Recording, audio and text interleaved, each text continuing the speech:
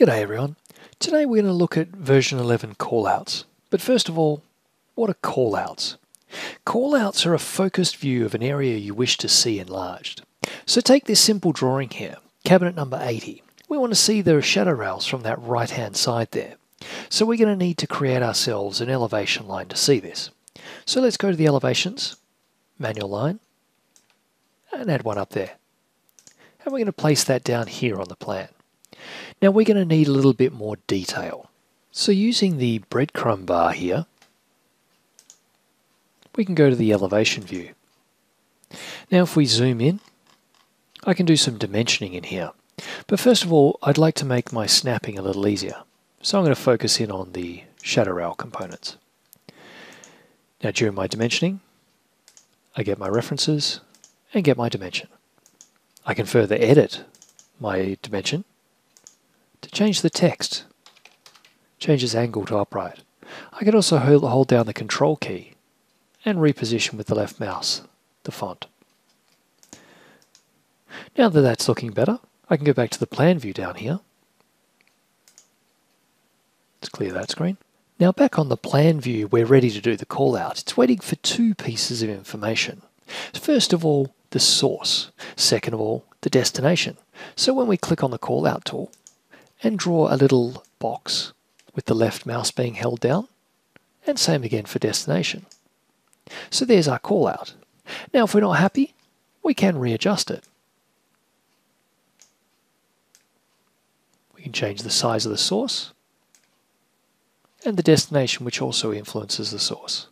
Now the line's currently going through the cabinet there, so I'm going to reposition it up there. And you'll notice the line has also automatically changed with it. Now what we want to do now is start editing the callout. If we double click, we get the callout information.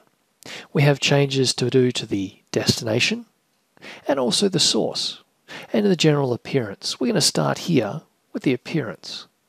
In the visibility, I don't want to see the label at the bottom, so I'm going to turn that off. We're going to leave the others on because they're suiting what I want to see. On the line, I'm going to change it to red. I'm going to put arrows on the end of it, and I'll make them a little bit bigger for visibility. In the source, I'm going to change the style of the line to red to match the rest of it, and I'm going to leave the actual style alone. In the destination, I'm going to do the same trick. Now you'll see that I've changed that all to red. Now if you wanted to save this sort of a preference in, you can do.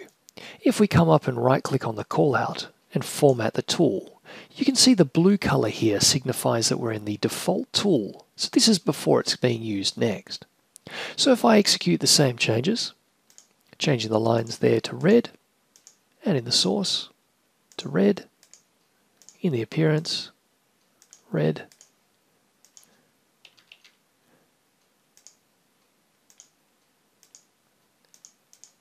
then all we need to do is right click, save as.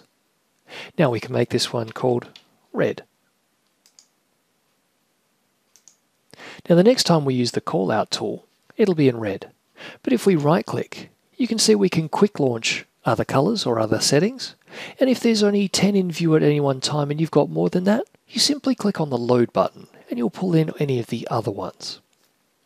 So if we carry on with another callout here,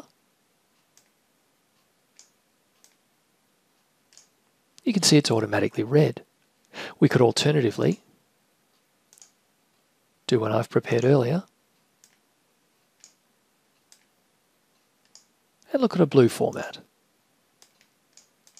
Alright, that's callouts. Thanks for listening.